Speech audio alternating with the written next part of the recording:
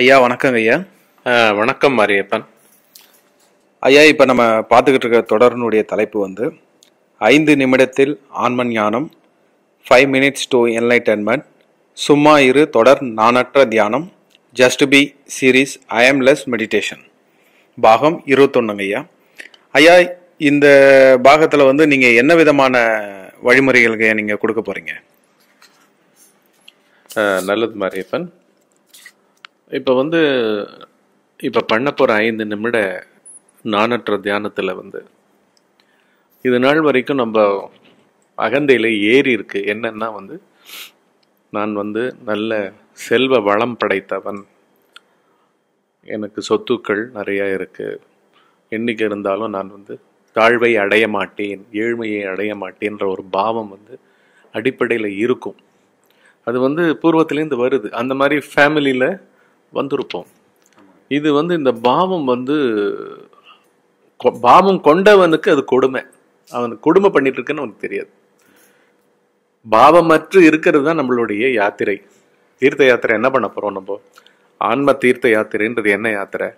அகந்தையை அறவே கொல்லுவது, தனி மனம் என்று ஒரு உணர்ச்சிகளை சுமந்து கொண்டு வாழும் ரிப்பீட்டடா வந்துட்டு இருக்கு. அந்த மாதிரி ஒன்றும் இல்லை இங்க.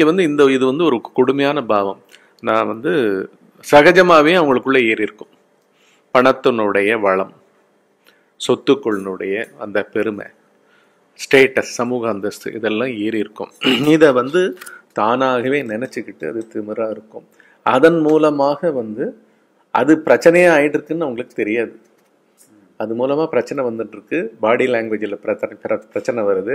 வாழ்க்கையில நீங்க வளம் இருக்குதுன்னா அந்த வளத்தை எப்பவுமே உங்களுடைய அனுபவங்கள் என்ன பண்ணோம்னா கேள்வி கேட்குற மாதிரி உங்களுக்கு அமையும், படிப்பினைகள் கொடுக்குற மாதிரி அமையும். என்கிட்ட நிறைய பணம் இருக்குன்னு நினைச்சேன்னா அப்ப பிரச்சனை வரும்.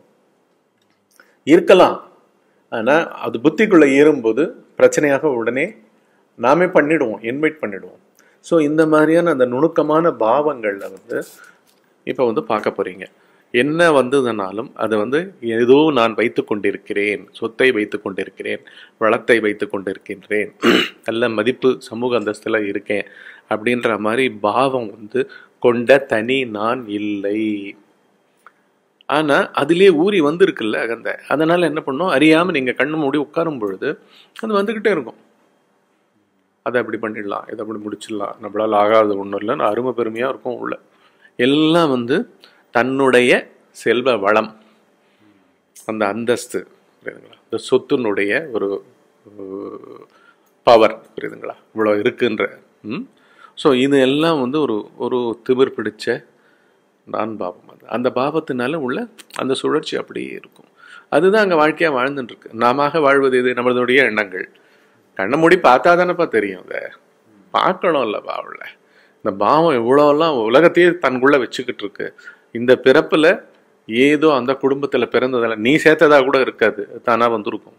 ஆனா இந்த பாவத்தை உள்ள பார்க்கணும். இது என்னடா அது ஒரு அன்கன்ட்ரோலபிளா, அடக்கவே அடக்க முடியாத ஒரு செல்வ வளத்தை நினைக்கிற பாவம் சகஜமா இருக்கே, உள்ள ஊறி இருக்கே, ஏன் நம்மளால சிம்பிளா இருக்க முடியல அப்படின்ற மாதிரி அந்த பாவம் கொண்ட அந்த பாவத்துக்கு பின்னாடியே அதை பார்க்கணும்.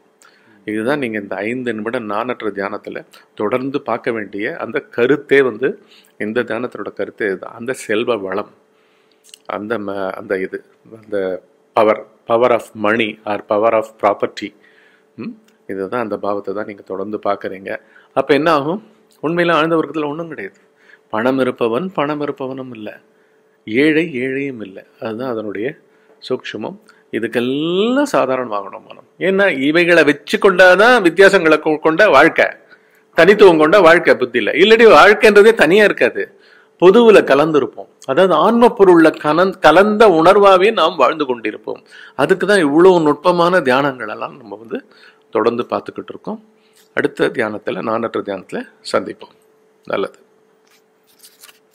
ரொம்ப நல்லதுங்கய்யா.